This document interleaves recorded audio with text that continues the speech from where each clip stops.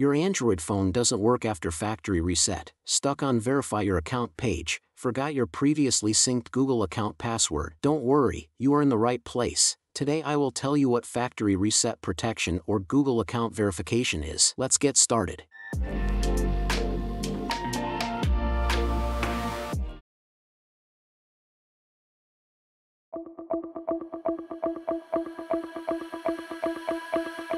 Factory reset protection is abbreviated as FRP, which is also known as FRP lock. It is a security feature of Android that prevents unauthorized access by strangers after restoring the factory settings. Therefore, after resetting your phone, you must enter the Google account associated with the phone to regain access to your device. But many people tend to forget their Google account and password, so how to solve this problem quickly and safely? I will explain to you the best FRP bypass tool.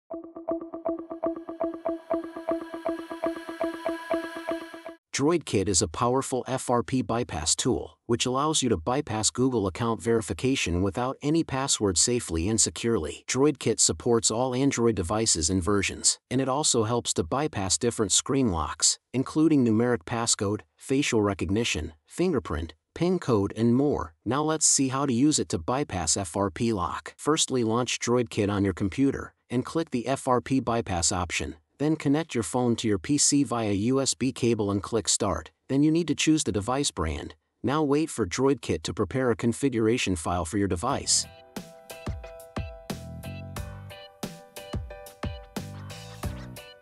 Then select your Android system version and click Next. Now follow the on-screen instructions to complete some settings on your device.